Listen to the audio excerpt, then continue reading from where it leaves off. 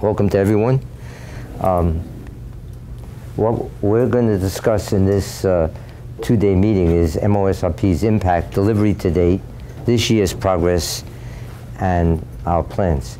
This is a set of links to different presentations that occurred in the last year or so that I thought might be of interest, including recognition that SEG has given to this group in terms of the delivery and impact.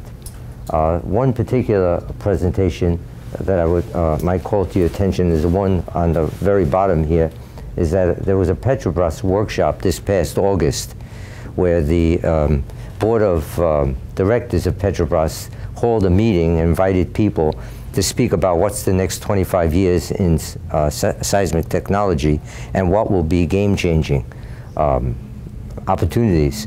And so I suggest that a look at that last might be of interest. I end that talk by saying, how would you know in this meeting if something's game-changing? My suggestion is, after someone speaks at the meeting, if the participant at the meeting looks around the room and everyone's nodding, it's not game-changing. You have to be ready for some level of discomfort, for new ideas. You got to get comfortable with being uncomfortable to be able to support, recognize game-changing capability. So this group is about identifying and addressing seismic challenges. Seismic challenges occur because every method that we call scientific, and certainly seismic methods, make assumptions without exception. They're always a work in progress. They're never the final word, the final answer. When the assumptions that methods make are satisfied, the methods are effective. And when those assumptions, prerequisites, conditions are not satisfied, then those methods have problems and can fail and can contribute to dry hole drilling. So among the types of assumptions, methods have data requirements. You have to acquire certain kind of types of data, extent of data, sampling of data. You need to have adequate compute power to run algorithms. And then there are assumptions within the algorithm themselves beyond what data is required in compute that need to be satisfied for the method to be effective.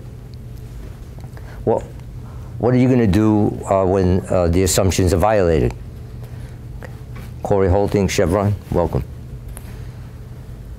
When assumptions are violated, you have two choices from our point of view. One is find a method to satisfy the assumption. Yes? The other is, if you can't find a method to satisfy the assumption, find a new method that doesn't make that assumption, that avoids the assumption. In this group, we adopt one or the other of these attitudes for different problems. If we can see a method to better satisfy a requirement of a current method, we seek to develop and deliver that capability. If we don't see how an improvement to a current method's requirement could be provided, under that circumstance, we seek a method that doesn't have that condition, that requirement. So, for example, you'll see methods here to improve reference wave removal, ground roll without affecting reflection data, deghosting. Those are methods, those are prerequisites that every seismic method that we know of makes, and we have developed, this group has developed, more capable methods to satisfy those assumptions, not to avoid those assumptions. Walter, welcome. So M-OSRP takes ownership of the entire seismic processing chain. What that means is, that's not some PAP. What it means is, if a method that's developed here has prerequisites, conditions that need to be satisfied, we don't say that's not our business. Everything the method requires is our business. And to one way to understand it, we take ownership of this whole tree. In other words, starting with separating reflection data from reference wave. Reflection data means data that has reflected from the Earth, and then we deghost. And then once you have deghosted source and receiver, then we define multiples and primaries. And the first thing is removing free surface multiples, then removing internal multiples, then imaging and inverting primaries. And imaging and inverting primaries with velocity, imaging and inverting primaries without velocity.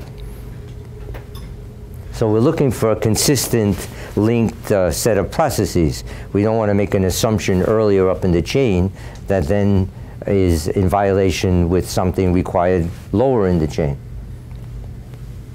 So here's a brief overview of migration. Migration methods evolved from post-stack time to post-stack depth to pre-stack time, pre-stack depth, RTM. In every step in that evolution, the migration method became more capable, more physically complete. And in every step in that evolution, there was an increased demand on subsurface information. There's a similar evolution in multiple removal. This is a list of multiple removal methods that evolved with increasing capability, and that evolution had a commensurate, at every step, a need for increased velocity information, or velocity and more. An issue is, as the industry trend moved to deep water and more complex onshore and offshore plays, the ability to provide that detail and necessary subsurface information often failed, okay? So significant contributions, just to summarize, this past year, I would say there are 4. New pre-processing methods, you'll see. In other words, there are, basically this meeting is in 4 sections in terms of what this group is presenting. That we have 2 invited speakers, Niels Grubb from MIT and Mark Meyer, who just joined our physics department, who will speak, both will speak later this afternoon. But separate from that, we have, you can separate this group into 4 parts. And we separate it by the way data is processed. The first thing we do is advances in pre-processing. The major advances, Jingwu is here somewhere. Removal of ground roll, yes, without damaging reflection data, a major issue for onshore processing. Jingwu and her colleagues, Zhen Zhang and Yuchang Shen, developed methods for accommodating non-horizontal acquisition. In other words, if you're on the ocean bottom or onshore or even towed streamer, your acquisition is often not horizontal, and many processing methods assume that it is. The first thing they show is what is the damage to every processing step if it's not horizontal and you assume it is. And then Zhen Zhang and Yuchang Shen show you how to accommodate the topography, yes? And the difference that makes in deghosting, free surface multiple removal, internal multiple, and depth imaging. So that step are often ignored, yes, as people look at RTM or whatever, FWI, ignoring the topography of the surface is and accommodating, first understanding the damage that ignoring it will cause, and then recognizing the contributions of the people I just mentioned towards start your whole processing chain with that understanding. People often do PVZ, deghosting, with watch what happens when you do that. You'll see the difference, yes? Versus accommodating that surface for deghosting, yes? And all subsequent. So that is a first bullet, is arranging for onshore ocean bottom wave separation methods, and including allowing for and accommodating algorithms that allow for non-horizontal acquisition. Then the second bullet is the classic return on investment view of our group, multiple removal. The multiple removal methods delivered from this group are used by every major service company. And they recognize where the origin is from this group. PGS, CGG, Schlumberger, all provide service that is inverse scattering series, free surface, and internal multiple. The internal multiple method is an attenuator. It predicts the exact time and approximate amplitude of an internal multiple. What happens in practice is nobody wants to approximately remove the multiple. They want to remove the multiple. So what they do after that ISS attenuator is they come in with a criteria. The criteria is that if the multiple was not there in some interval of time and interval of space, then if that multiple was absent, in that interval you have less energy than if the multiple was there. Yes? That's called, and then they use that criteria to make the difference between what the ISS attenuator does and the actual multiple. Remove it, yes? That is a very useful method. I think the origin of that energy minimization adaptive concept is Hoos-Berkout and Eric Verschoor, yes? And it's had much success. As long as the multiple, first of all, the ISS attenuator comes from here, yes? We're talking about the adaptive, comes from their thinking. That is the most capable method today for removing internal multiples, but only works if the internal multiple is isolated. If you have an internal multiple like this all by itself, then ISS attenuation, which gets the exact time and approximate amplitude, plus energy minimization adaptive just removes it, yes? If, however, you have an internal multiple that's interfering with a primary or proximal, then if you have, for example, a destructive interfering primary and internal multiple, if that multiple comes out, you have more energy, not less. In fact, it could be almost invisible when they're interfering. The whole criteria of energy minimization fails, yes, let alone how you apply it. It's not an LP norm issue, okay? The whole criteria fails.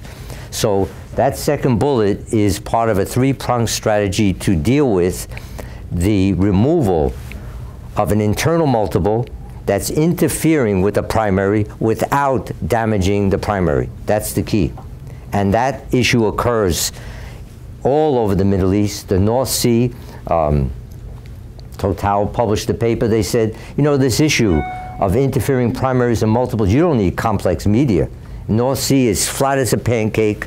It's not a velocity problem. If they didn't have multiples, it's not an imaging issue, but they do have multiples, and those internal multiples are sitting on the primary.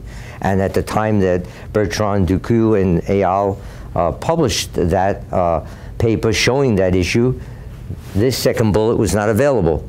The second bullet is an internal multiple eliminator, where you get the exact time and the exact amplitude. Plus you need pre-processing, plus you need a new adaptive that we'll talk about. You're gonna always need an adaptive. Why? I don't care what the physics is that we write here, the real world's more complicated. There are always things in the real world that's outside of whatever we write. I don't care what the equation is. And if you ignore that, that's at your peril, yes? So you need a dial, and we'll discuss an example of a dial that would be consistent with the method, not just put in separately, derives from the method.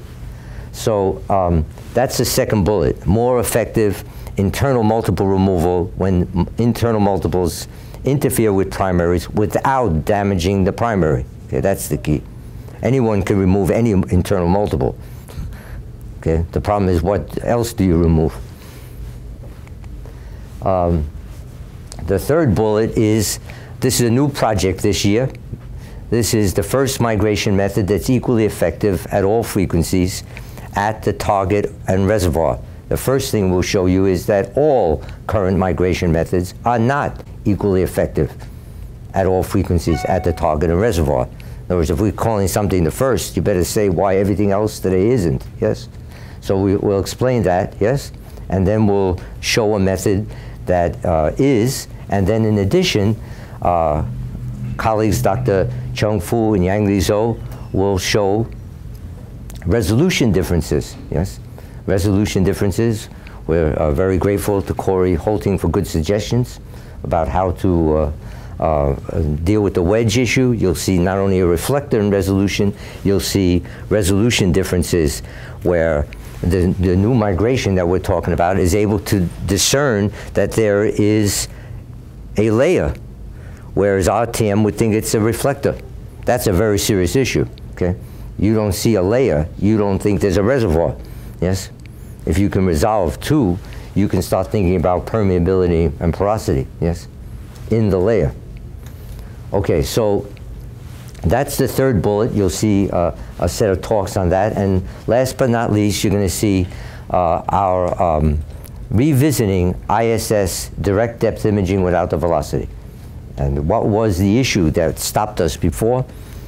It progressed to what we would call a viability test on field data, which was successful. What was the issue? How come it's not in the toolbox? Yes? And what are we doing about that? What are we doing between it showing viability and making ISS direct depth imaging without a velocity model something you can use in a regular way? So we're taking a step towards that. And that's Dr. Chow Ma. Yes?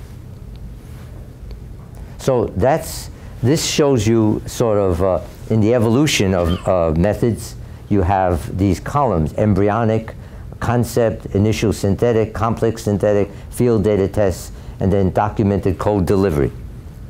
For pre-processing and deghosting, we have, through documented code delivery, Dr. Jim Mahan in the back was responsible for the field data tests at ExxonMobil and PGS, and this documented code for that capability at that time. Free surface multiple elimination and internal multiple attenuation. A whole a group of people here, many people, including Paolo Tarengi and others, went from to arrange for 2D and 3D documented code that people use.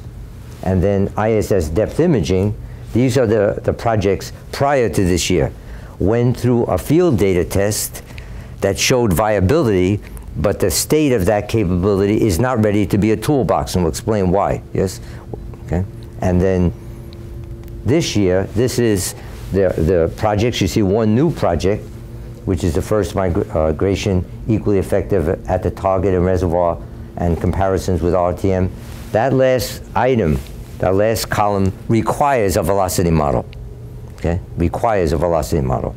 It's just within current capability within current concepts of migration, to provide a more capable an image which is equally effective at all frequencies.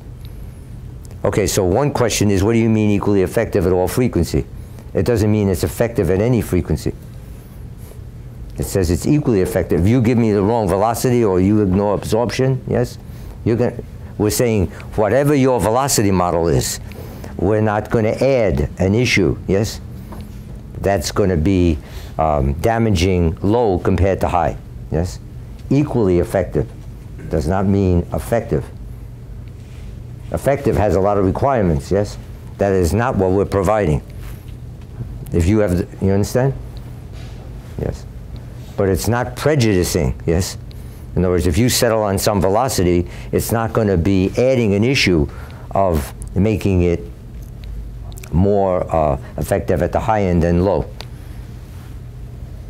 Okay, so this is where we're looking. You can see that fourth column. We're going to be soliciting field data for the multiple elimination, and also for the last item, the last column, the last row. Okay, there's a new opportunity from M-OSRP that we've described to our sponsors. The traditional membership, which will remain, is the sponsor pays a fee, and we deliver several things.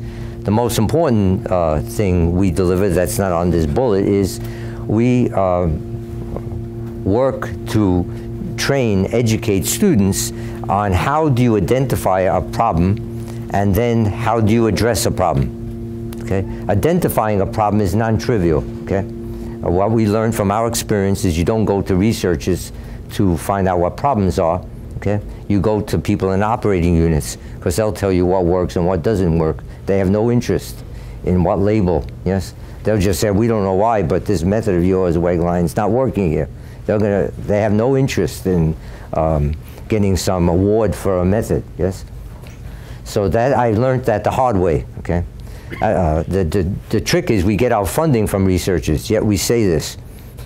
You understand? It's been my experience. So in addition, we deliver reports and proprietary codes. That's the traditional relationship.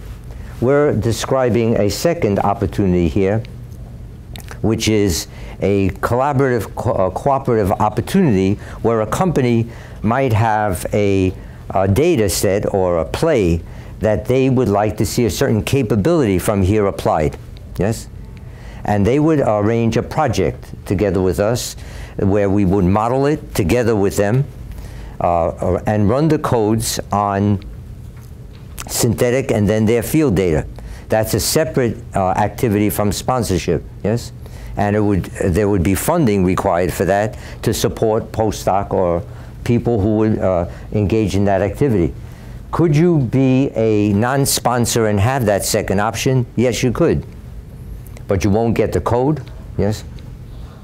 You'll get the result, and you'll pay more than a sponsor would for that same type of service, okay? But that's available. Why are we doing this? We're in a, we still remain in a relative difficult situation in the oil business today. And to say to somebody, this method is going to be ready for 5 years and look at all this math, that's a little abstract when they're worried what are they going to do in that quarter, you know? Am I going to have a job in that quarter, yes? For example, yes? That's a very, it sounds very detached from the real world, this kind of. So if you, however, engage with them on a project that they're interested in having a successful outcome, yes, that is more digestible, yes? And it will provide funds and experience for us on field data, yes? So both of those options are available separately or together, okay? And that's been communicated. This is a list of the companies that have cited our deliverables. In particular, on this list is for multiple removals: CGG, PGS, Schlumberger. List of oil companies that have published papers or made presentations that refer to this group's delivery as important for what they are showing. Yes? I don't have, you can read that slide well enough. Okay, so I'm going to give a tutorial now. This tutorial is going to be, it's going to provide a math physics description of the relationship between a wave field, what creates it, what influences it. Okay? There's going to be two descriptions. One which describes a wave field everywhere, and one that describes a wave field in a volume. A description for a wave field in a volume. The wave fields don't really care about what you're interested in. They have their own interests. They care about everything that brought them into being and everything that influences them. Our interests and the wave field's interests are not always aligned. Yes, sometimes we are only interested in what is the wave field in this region. The wave field in that region cares about everything in the world that affects it. Yes? Whether or not you're interested in it. So watch how that happens. The benefit of this tutorial is the following. There are many methods that you're going to see here. Wave field separation methods for the reference wave and the scattered wave. Deghosting methods, another type of wave separation. Wave prediction, a basis of what we call Claerbout 3 imaging, where you're predicting the source and receiver in a volume. Inverse scattering series for free surface multiple, internal multiple, Q without Q, nonlinear AVO, depth imaging without the velocity. All of the methods I just mentioned can come from one single starting point and just derive.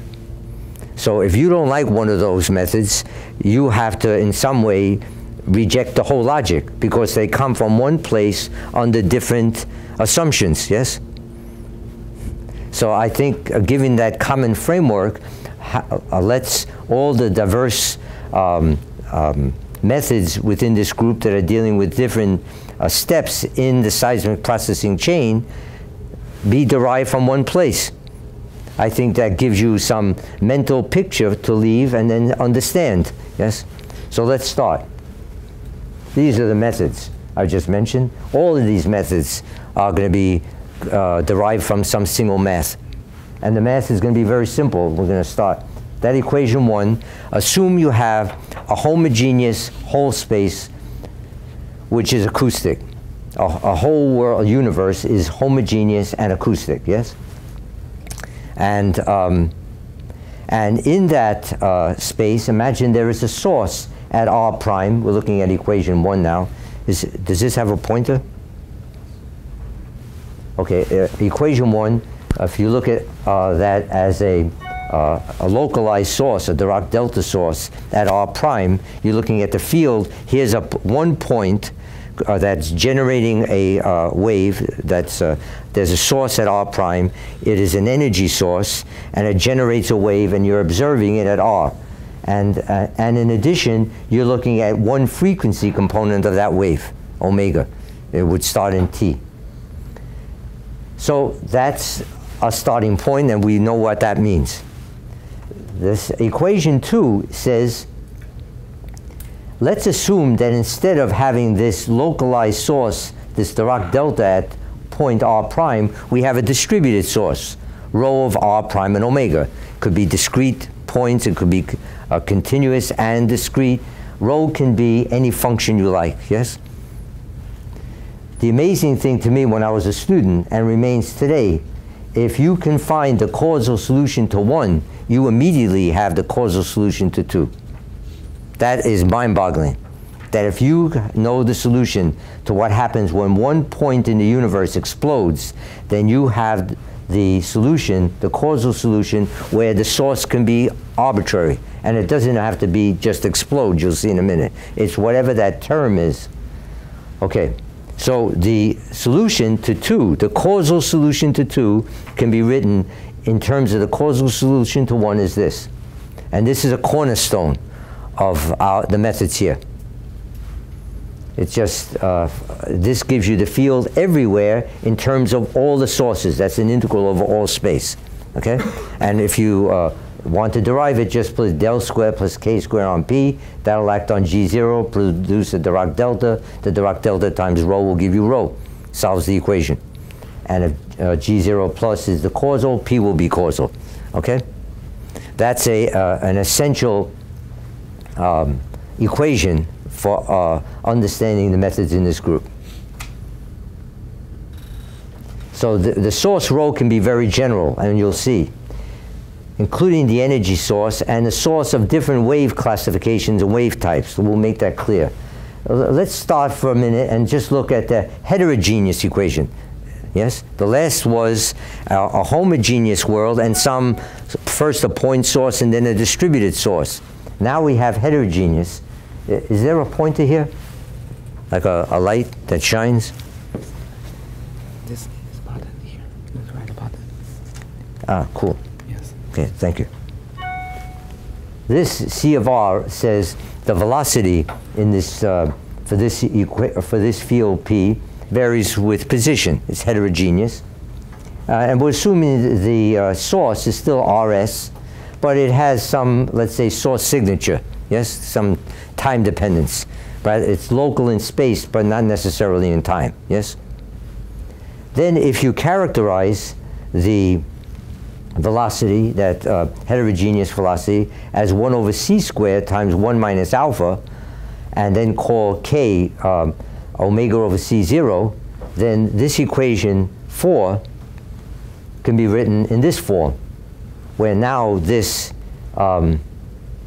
looks like del squared plus k squared p is rho. This is rho. Now, with that in mind, you can then write, using the form several slides back, this form, if you put that rho, those two terms, in this equation 3, one is a of omega delta, one is k squared alpha p, you get this equation. This is a relationship between p, it's not a solution, p is here and p is here, yes? It's a relationship between the total wave field and alpha. So what is the value of this? What is this? This is the wave that would result if you had a homogeneous medium where the source is at RS and it had a signature A of omega. This is the portion of the field that would exist if the medium was homogeneous. This is the additional part that makes the actual wave field because the medium is not homogeneous. Alpha here characterizes the difference between the actual velocity and C0. Yes? So this source here is attributable to the difference between the actual velocity from the definition of alpha. Oop. Here's alpha's definition. Alpha is clearly a measure of the difference between actual and reference. If alpha exists at a point, it means there's a difference between the actual velocity at that point and the reference velocity, okay? So how do you interpret this? You interpret it as follows. This we know how to interpret it. There's some kind of source signature, explodes at RS, and propagates as though it was a homogeneous world. This has its own interpretation. This says there's a source at RS, propagates to R prime, some point in the medium, to a point at which the alpha is non-zero. In other words, where there is a difference between reference and actual velocity. At that point, this factor is then the amplitude. RS to R prime is an amplitude of this wave that goes from the source, the actual wave, to R prime. It picks up a factor alpha, which is a measure of the difference between actual and reference velocity, and then propagates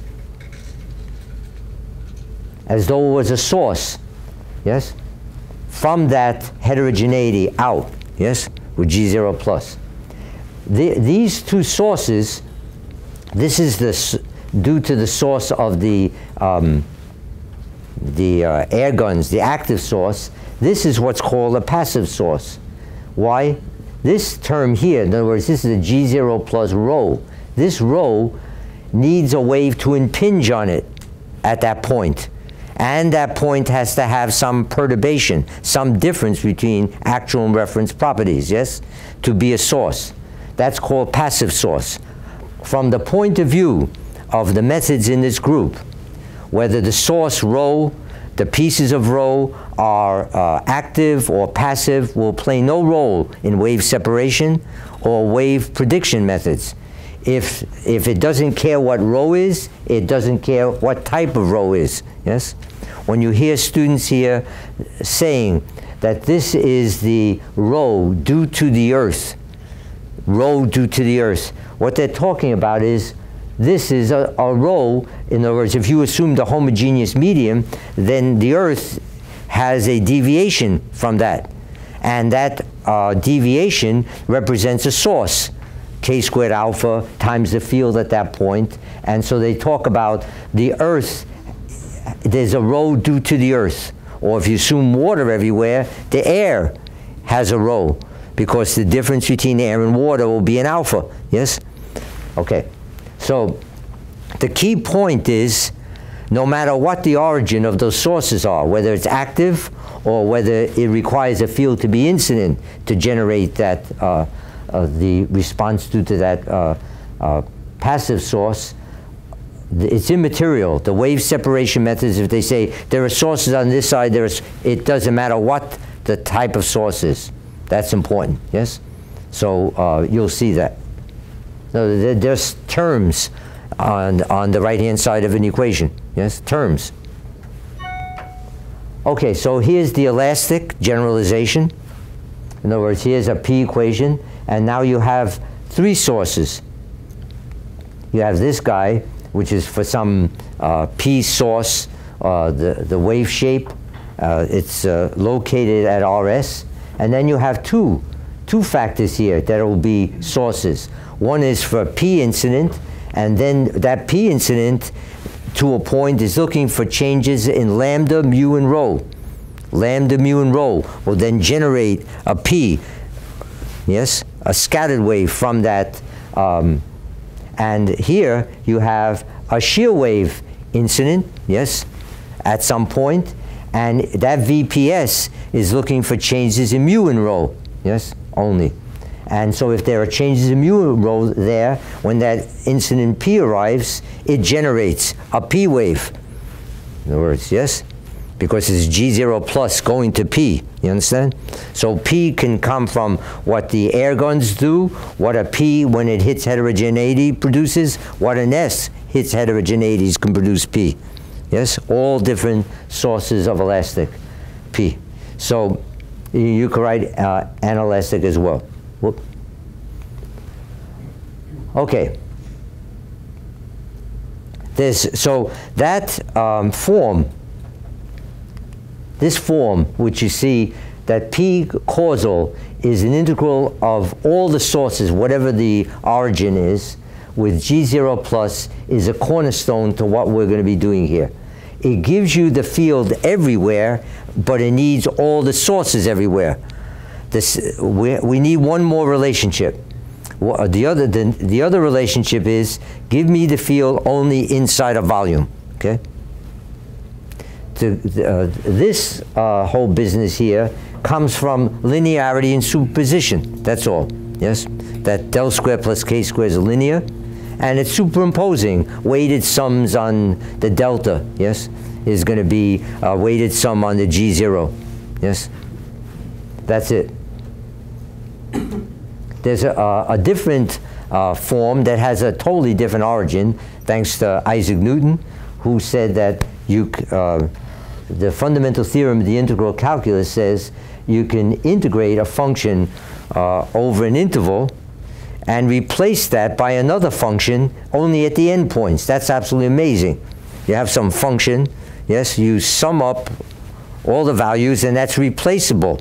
And the antiderivative turns out to do that. And of course, that then led Gauss to do the same. An integral of a volume is replaceable by you see you have a derivative here, yes? So you have and then you go from the divergence theorem or Gauss's theorem to Green's theorem on the bottom line.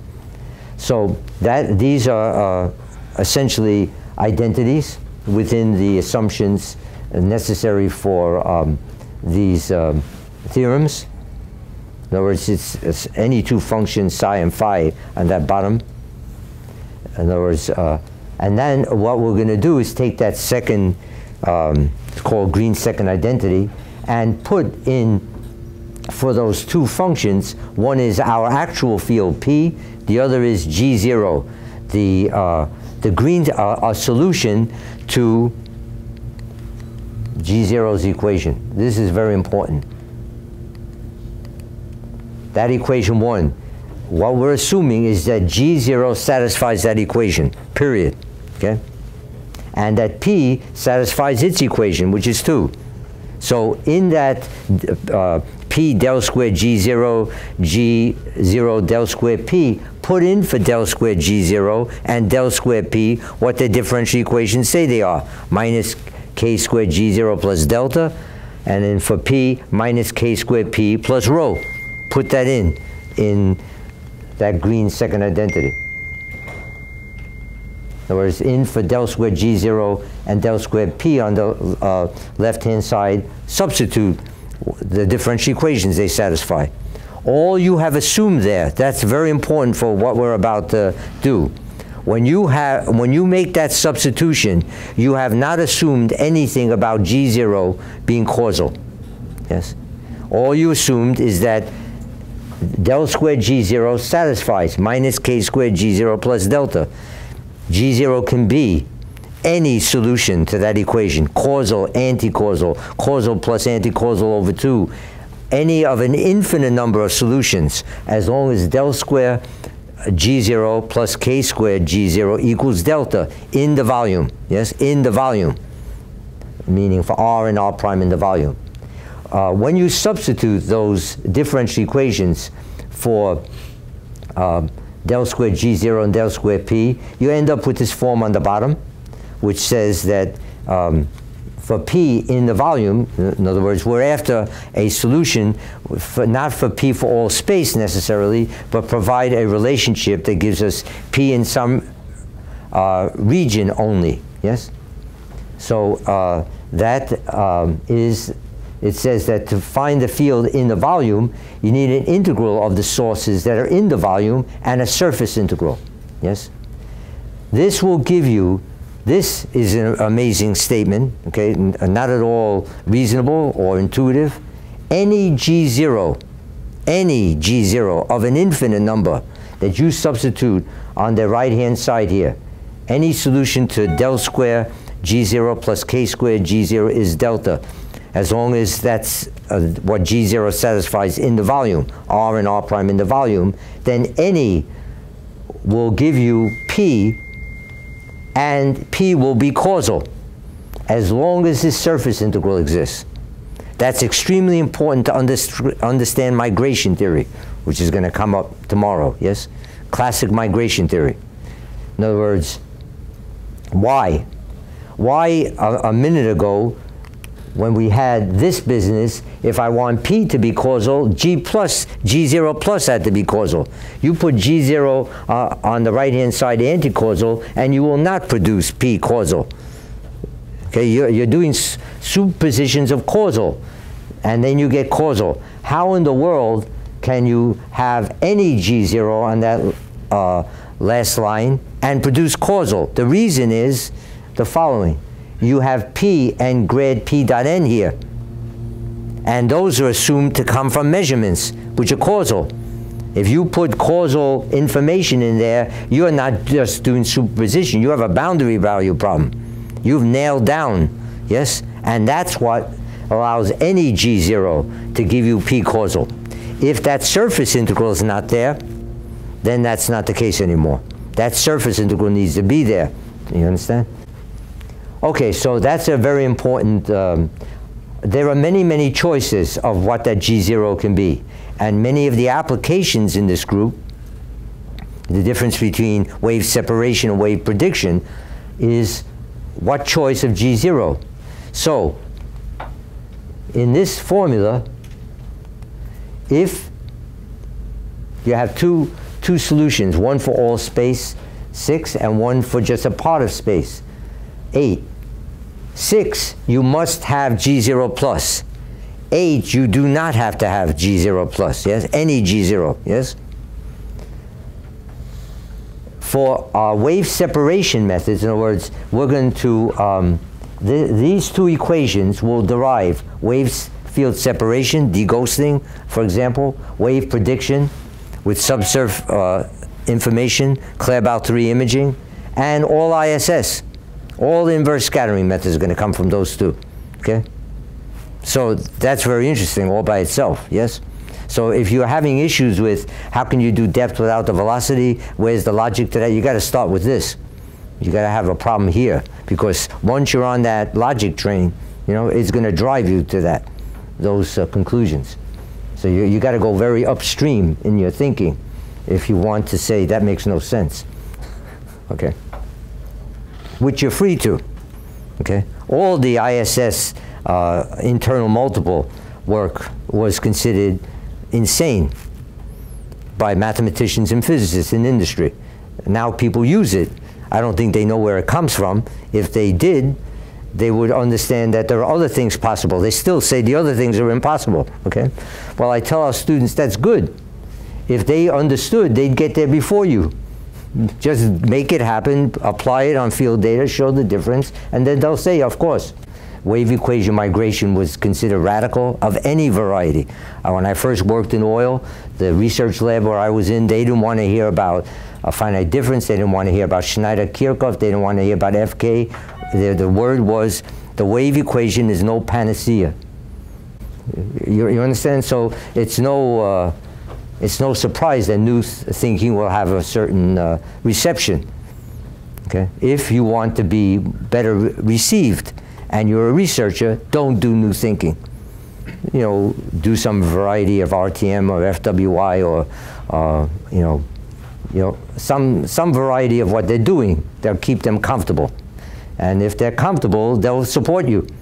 If it takes a big investment of their time to understand what you're doing, the chances of getting support is smaller. They just don't know what you're talking about, okay? And they're busy. So we're very fortunate for the amount of support we have had and do have. Understood, yes? Okay, so let's talk about wave separation, because that's the first set of talks you're going to see this morning. Wave separation, in particular, deghosting. Separate the reference wave from the scattered wave, predicting the source signature radiation pattern, and source and receiver deghosting. So it starts with this equation, and we said you can pick any G0. For wave separation methods, pick G0. We said 8, you can pick any G0. For the particular application of wave separation methods, pick that G0 in the 8 to agree with 6, okay? For that application. For other applications, we will not do that, okay? It won't work if you do it, for migration theory, for example.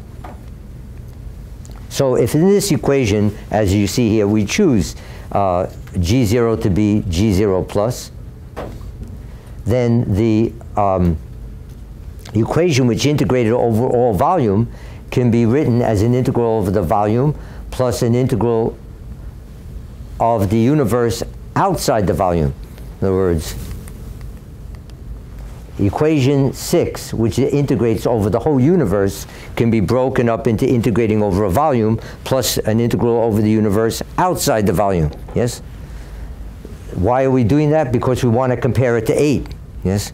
The first term in 8, if I choose G0 to be G0 plus, will be a piece of 6 that's integrated only over the volume.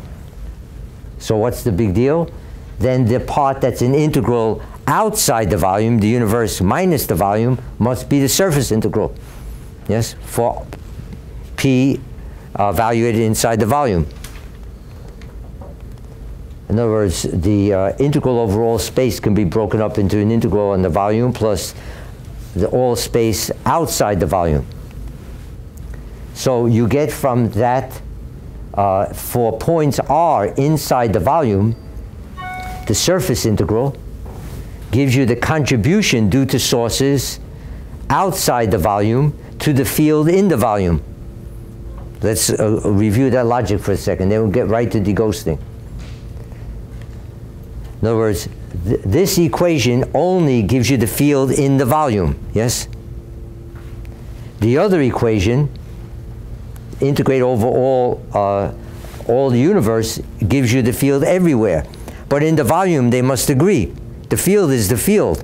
If I evaluate it at a point in the volume from a formula that's only valid in the volume, and if I evaluate that field at that point from a formula that's valid everywhere, they have to agree. The field is a physical quantity.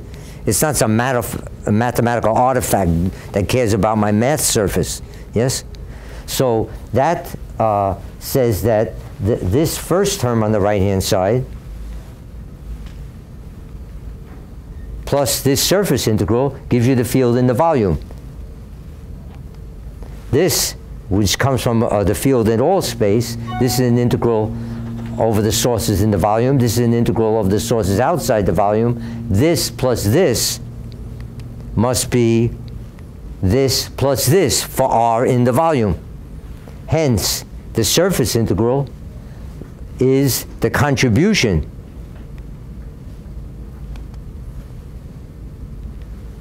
due to sources outside the volume to the field inside the volume. Okay, this is not a new theory. You can look at Morse and Feshbach chapter 6. You can look at Born and Wolf page 100, yes? They call it the extinction theorem in different places. We're just applying it seismically, okay? So what it says is the field at a point in space cares about all the sources. It couldn't care less what your interest is in this volume. It cares about everything that affected it. If your interest is only in the volume, the math says, look, we'll run a compromise. You don't have to give me all the sources. But you have to give me the sources where you're interested in the field. In addition, you have to give me a surface integral, which will give the effect of sources outside on the field inside. Okay? What's amazing to me is I don't need to know what the sources are outside. All I need to know is the field and the normal derivative on the boundary.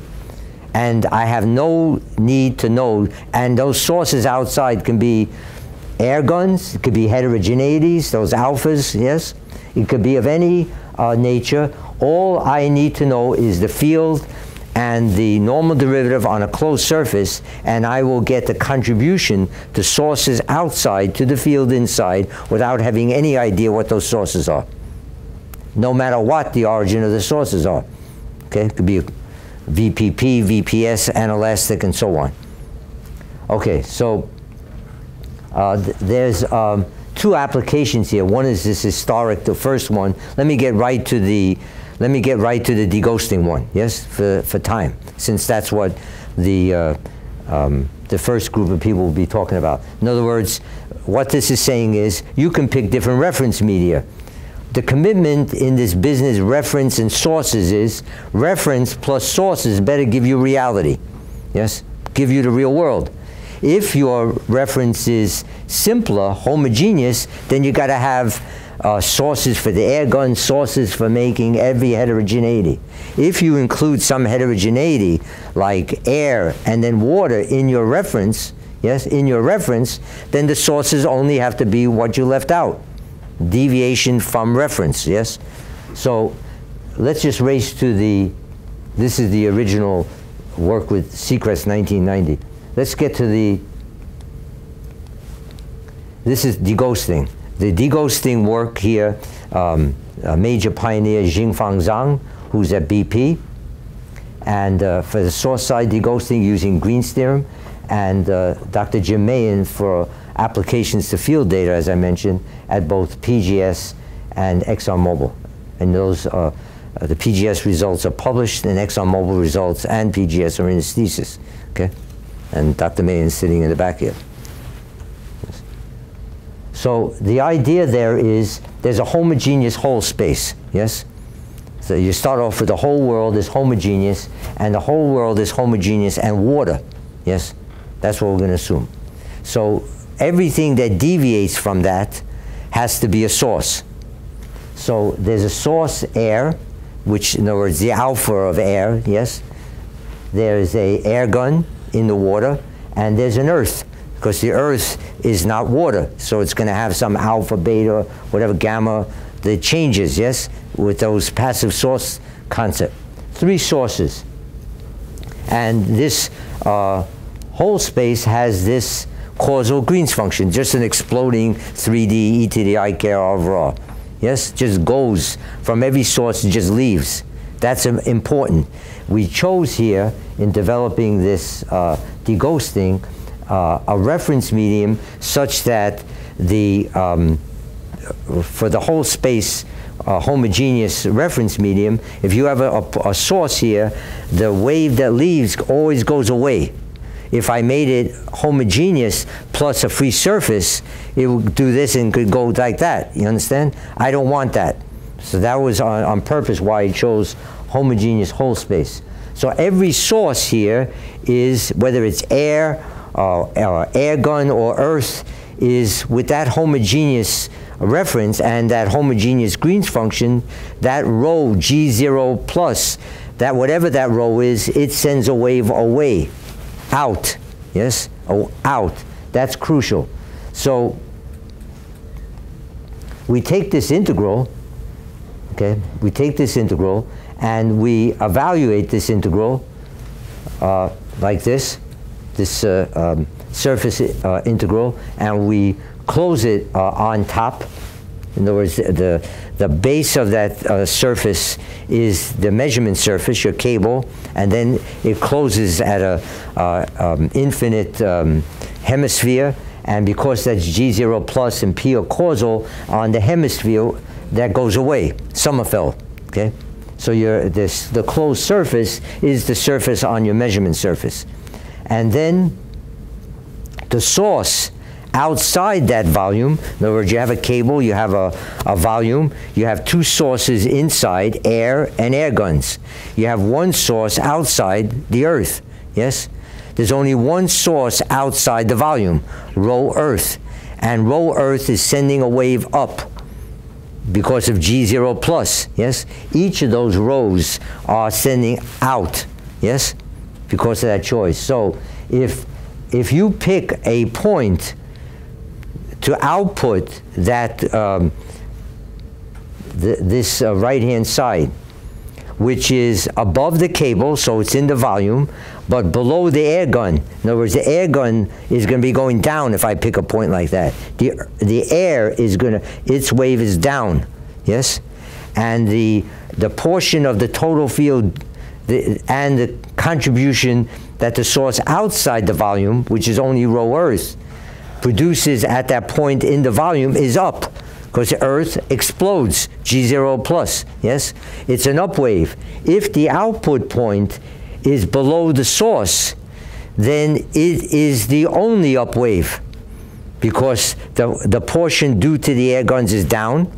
If my output point of that integral in that volume, in other words, let me slow down. This integral gives you the contribution due to sources outside the volume, yes? If the volume is this, outside is just Earth. And that source has a wave moving up, always up, away from the Earth, because it's rho G0 plus, yes? Homogeneous outgoing wave. So it's in that volume, the contribution to the total field due to the Earth is always up. It's going away, yes? We want to evaluate it at a point where it's the only up, yes? Why? Because up is receiver deghosted. If I have a total field here, it's a piece is going down and a piece is going up. Receiver deghosted gets the up part, yes? So at any point in the upper half space, the contribution due to the Earth is up, but we want it to be evaluated at a point where that's the only, in other words, here you have this volume, this is the cable, here's the rho Earth, here's rho air, here's rho air guns, this is where air, yes? The rho Earth with rho Earth with G0 plus, this is just a whole space causal goes out. This, the contribution that rho Earth produces to the total field inside this volume is always up. Okay, it's always up, it's just going away. In order to have a deghosting algorithm, I want the contribution that rho Earth produces in here to be evaluated at a point where at that point what the Earth produces is the only up wave, yes? Then that surface integral will be a deghoster. The air gun does this. The air does that. So the air is always down. Below the air-water boundary. But the air gun, if I evaluate this point here, this guy would have a contribution going up too. And that surface integral would not be the deghoster. Yes, it would still be an upwave due to the Earth. So when you evaluate that integral on the right-hand side at a point R below the air guns, below the air guns, this guy is a down wave. This guy, the air is a down wave. The air guns are down. The rho Earth is up, and the only up. And if that surface integral is the contribution due to rho Earth, yes, then, which it is, then you have achieved receiver deghosting. In other words, you separated the wave into up and down. Okay. So another application, as I mentioned, Jingfang Zhang extended this to source deghosting. You do another integral. You repeat that, and I suggest you look at his thesis or Dr. Mayen's thesis, and papers published by both.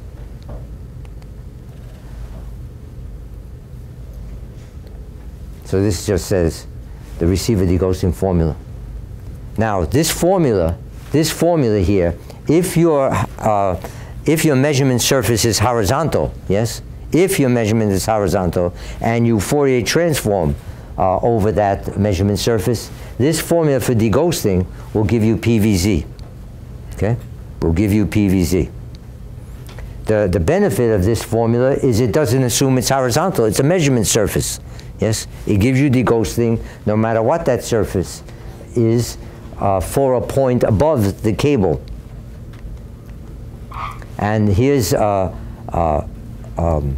issue. If you apply that deghosting algorithm, which is to be evaluated above the cable and below the source, if you try to make that output closer and closer to the cable, what happens is those Green's functions, as you get closer, get narrower, yes?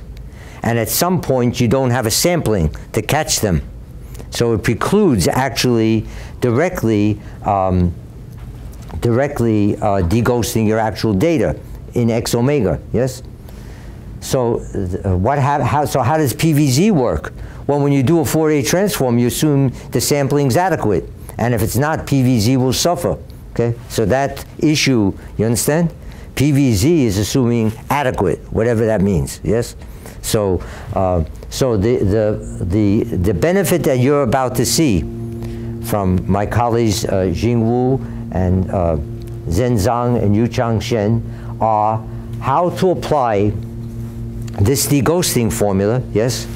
For example, first of all, Jing Wu showed how to deghost your actual data when the acquisition is not horizontal, when you don't want to deghost some other data.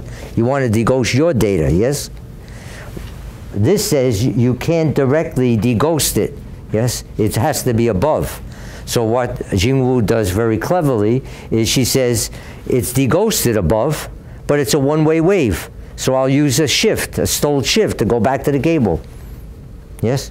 And she does that. And that is how the actual deghosting can occur on a non-horizontal acquisition, yes? Without violating, so this issue is never, okay? It's not outputting the deghosting there. It outputs it above and then uses a different algorithm to go down to the cable, yes? Okay, so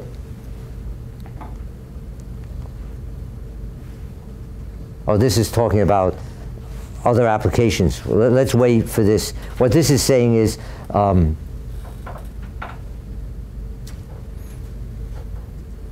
when you have this rho, which is A of omega delta and K squared alpha P,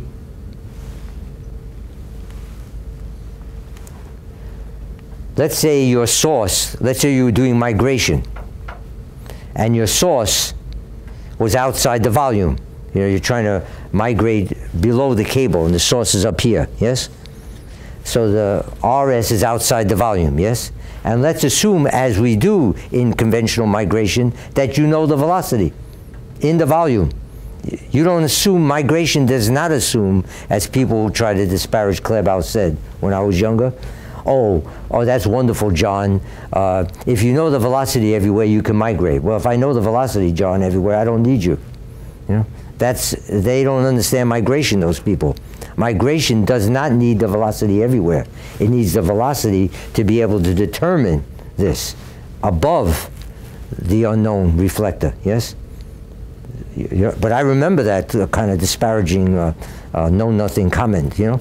So, but in the volume that you're trying to predict the wave field, you need to know the medium in migration.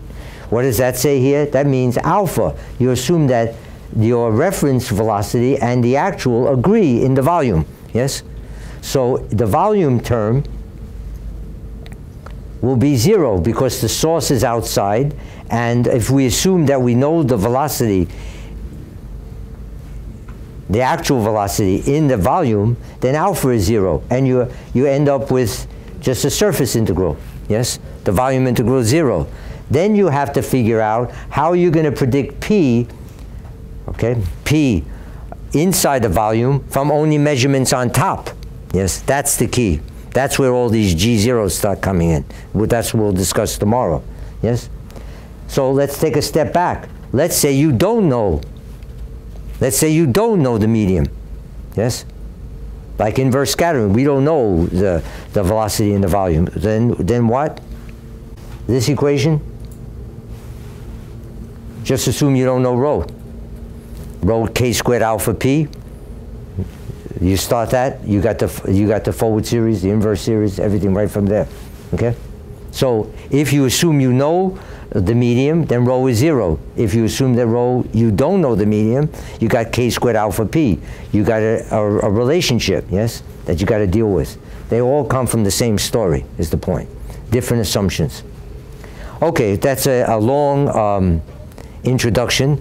The bottom line here is there's a surface integral, right? Yes?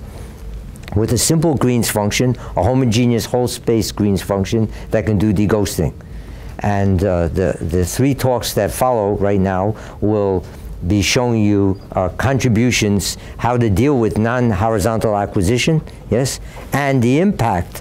What happens if you ignore? What happens if the acquisition is not horizontal and you assume it is? How does that affect deghosting, free surface multiple, internal multiple, depth imaging? You'll see all that breakdown, yes? And then what happens if you accommodate it to all those different steps, okay? So why don't we take a break, yes? And then we'll start the next talks. Thanks.